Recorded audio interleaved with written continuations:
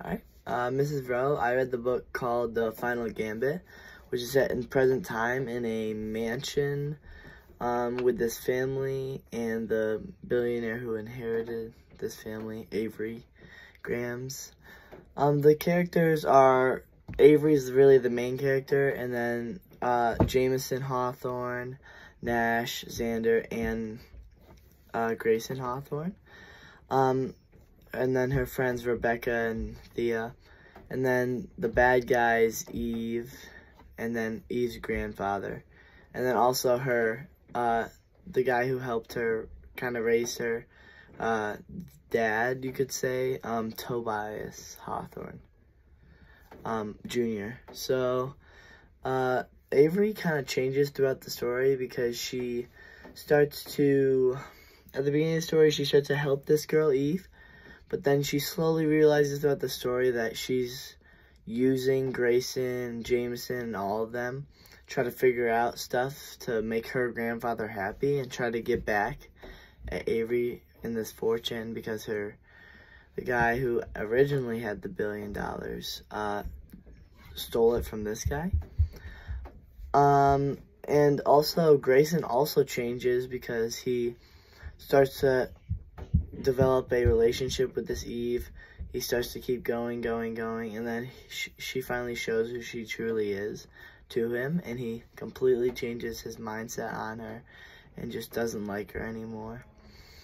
Theme of the book, it's really like a mystery adventure book because you like really never know what's gonna happen, but it's also like a mystery book because they're solving riddles, they are working through problems.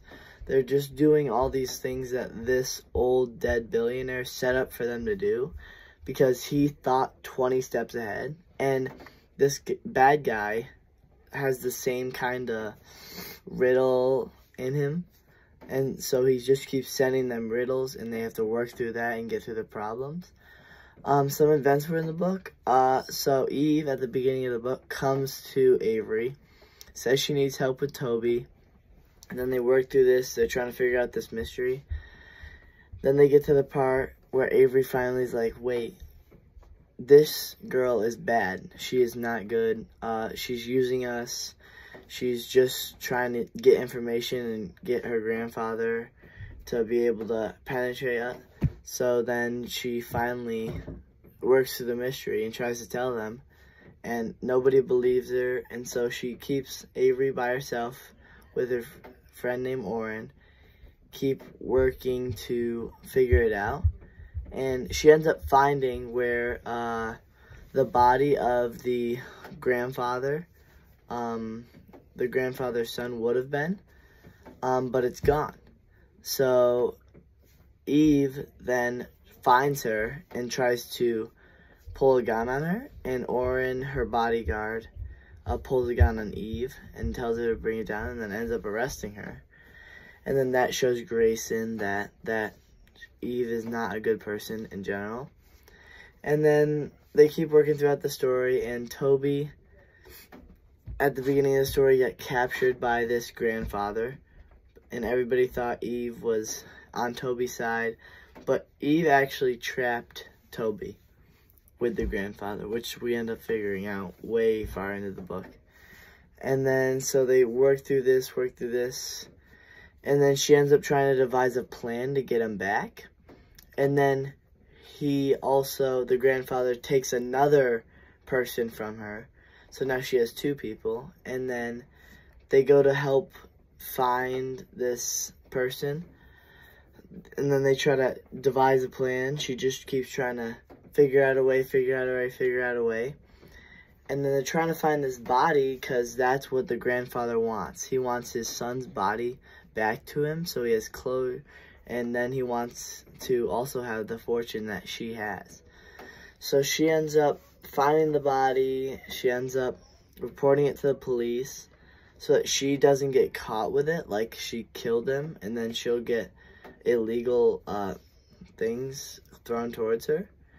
So then they devise a plan to finally get these people back, but then the Hawthorne brother realized he wasn't with him at all, and he gives himself up to the bad guy and ends up trading himself for one of the people. So then she goes to the house, gives this bad guy a chess set, and she ends up having one of these coins that kind of says that you have favor with the bad guy, like the grandfather, and it gives you like a 5% of his stake. So she ends up showing it to the guys to be able to get into the house, and she ends up challenging this guy to a game of chess. And then he brings up Toby, he brings up Eve, and then they all play chess, 6 games of chess. And so they end up devising a deal, and at the end, Toby ends up having to change his name back to Blake, which is what his original name was. And then Avery ends up saving Grayson, saving the other girl, and making sure that he will never hurt them again. And then Eve ends up getting the entire bad guy's fortune because Avery tricked them into doing that, to making her seem that she was a bad chess player. And then Avery ends up going back. Toby ends up being fine, but he is now kind of a slave to this guy.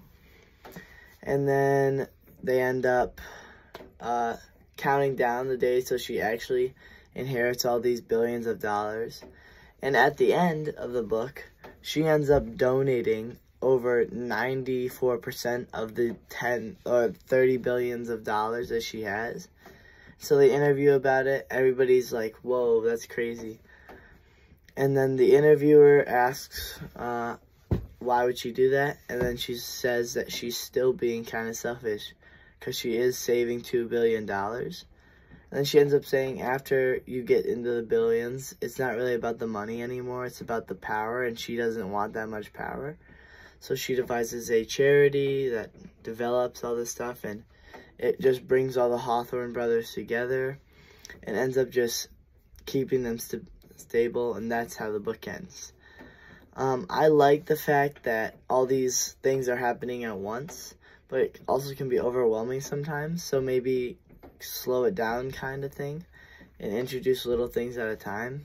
And also, I didn't really like how there were little details that you could have easily just walked right over and missed. But I do like how they use the little details at the beginning of the book to throw in at the end. And then I would probably give this book probably like a 8.5 out of 10, maybe 9. And then I think if you like mystery books, adventure books, kind of like, also like even like love story books, because Avery and Jameson are like in a relationship throughout this, and there's so many relationships intertwining with all of this billions of dollars and all throughout the story. And yeah.